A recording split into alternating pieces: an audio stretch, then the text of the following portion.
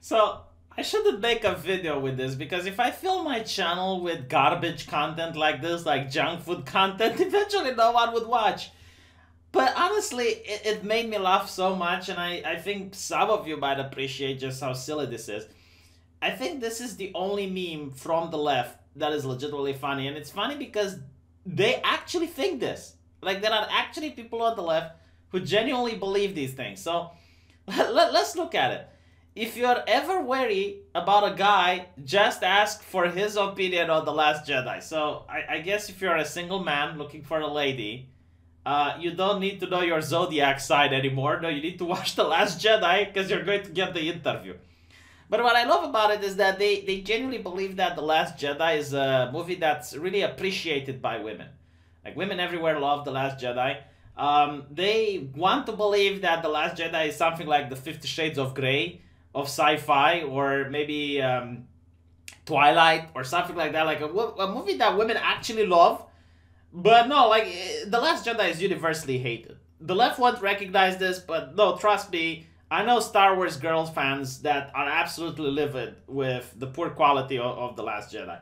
And not only that, like, most women probably don't even know about The Last Jedi. Like, if you go to a woman in her 40s or 50s, like, you know, if I ask my mom about The Last Jedi, she's like, but anyway, right, so the Canto Bite segments serve no purpose.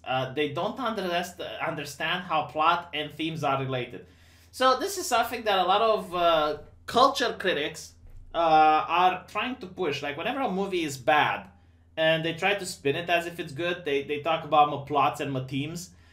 In reality, there are no plots and themes. It's just them trying to smell their own farts and sound more educated than they really are. It's like they have some sort of deeper understanding of the lore. But no, like, this is what I hate. If you go Rotten Tomatoes, you found, like, the audience score, which is the one that matters, really. And then you have, like, the professional critic score. It's like, what makes a professional critic a professional critic? Like, does he go to a critic school or something? Does he learn the arts of critic jutsu or some shit? Like, what, seriously, what makes a movie critic better than the average Joe? I generally never understand this. The only thing that makes him better is that he has a job at The Guardian, you know? He has a job at a publication that smells of cat piss because of all the single ladies that work there. That's literally it. That is why, you know, like, what makes a critic that understands the themes and the plots and the... no, the Canto Bite segment served absolutely no purpose besides catering for the left. It's like, oh, look, communism good. Oh, like the poor oppressed people and the wealthy, they profit from war and shit.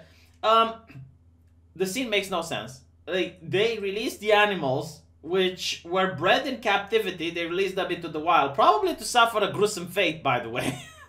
Because, yeah, if anyone knows anything about animals, an animal that's raised in captivity isn't going to adapt to the wild. And even after they release the animals, like, what is to stop someone just capturing the animals again? If Holdo had just told Poe the plan, none of this would have happened. They don't understand the concept of men facing consequences for their actions. It's like, okay. Poe was the best pilot in the Resistance, right? Like, see, he wasn't a traitor or anything like that. He was someone that they trusted. And he manages to destroy one of the ships which could have ended the movie. Like, in the beginning, that cruiser or whatever it was, like that destroyer that was bombing the planet, had the ability to outrange the Resistance and just bomb them from wherever they were. Like, Poe did a very cost-effective move. Like, yeah, okay, they lost all their bombers, but they managed to take out a ship that, if it would have been alive, they would have just taken that. Like, nothing from this movie makes sense. Literally nothing from this movie makes sense. And it doesn't make sense, like, why an admiral, regardless of gender, would keep the plan hidden from her team. Now, initially, right, like, if I were to write The Last Jedi and give an explanation of why Holdo withhold the plan from her men, is that they didn't know why the Empire catches up to them, and they might think that they have a mole or a spy or something like that that is transmitting to the Empire the information.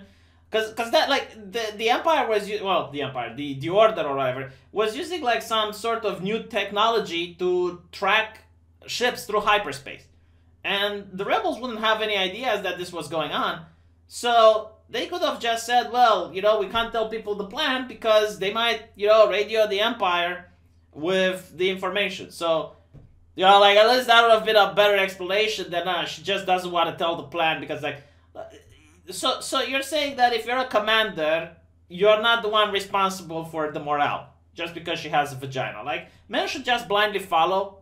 That doesn't happen. Like, men don't even blindly follow other men. But this is my favorite one, right? Like, this is EthanVanSciver.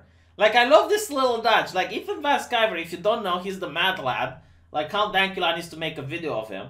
He probably is one of the only person on Earth that purchased not one, but more than one Rose Tico action figure. And he did the thing that the left hates, which is desecrating their holy symbols.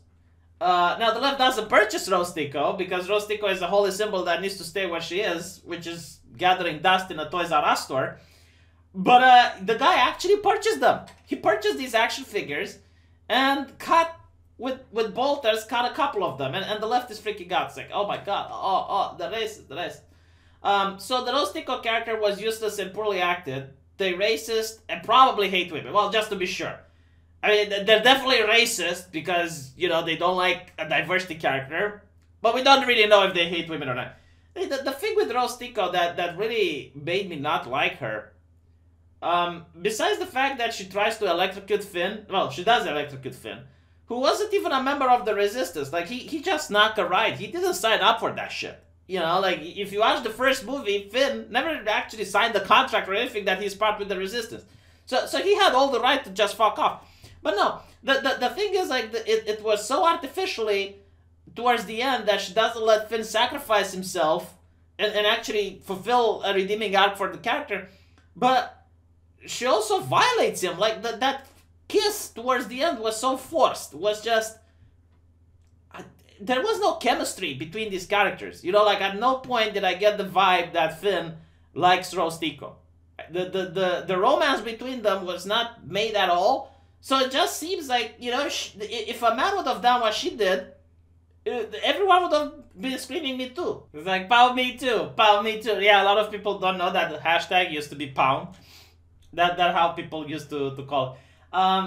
But don't be surprised if the internet is now trying to, like, Photoshop this meme and try to, you know, replace the dialogue with other things. It's really funny. Like, I genuinely do not know, like, what echo chamber must you live in, because these people aren't a lot, right? Like, they don't have the numbers, because if they did have the numbers, then the movie wouldn't have been a bust. And they literally believe that bullshit. Like, they legitimately believe that women just blow off the Last Jedi, you know, every woman ever identifies with Rey, and it's just because of a couple of angry men that the movie doesn't work. And it's like, okay, well, how do you explain the fact that the park, the Star Wars theme park, was like a ghost town at the opening day? How do you explain that there are thousands upon thousands of Rose Tico's action figures screaming to be purchased at a bargain, and people just don't buy them? Yeah, like, it seems that you might be a little bit wrong on your hypothesis that it's just a couple of angry trolls on the internet. No, the Star Wars park, oh my god, like, I wanted to make a video on that, but, like, I was busy at the time. But it was so funny. Like, the critics were saying that if you don't get a ticket 3 months in advance, you're not going to be able to get in.